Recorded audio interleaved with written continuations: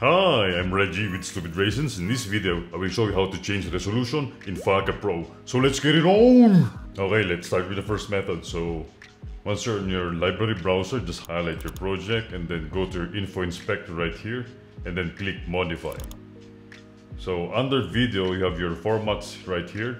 You have your 1080, 720, 2K, 4K, vertical and square. Okay?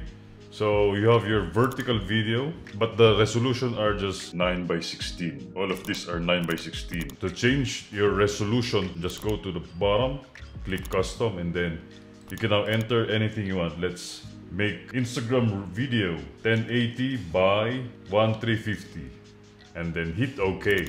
Our project is now changed, so we need to scale our video so it looks better. Okay, just right click and then transform, and then just click the purple handles at the bottom and then hit done. You now have a 4:5 video.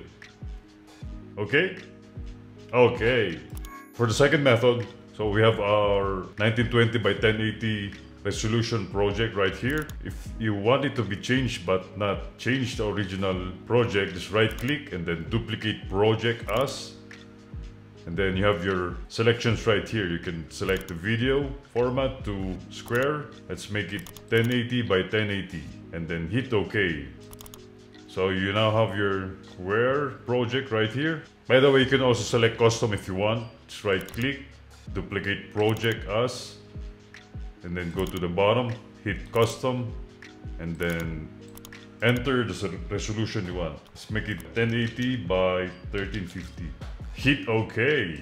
So you have a new project right here. Double click and you now have a 4:5. Okay, just scale it until it looks better. Okay, just right click your viewer and then hit transform, and then just drag the blue handles at the bottom right here. Just drag it all the way. Okay, and then hit done. Easy peasy.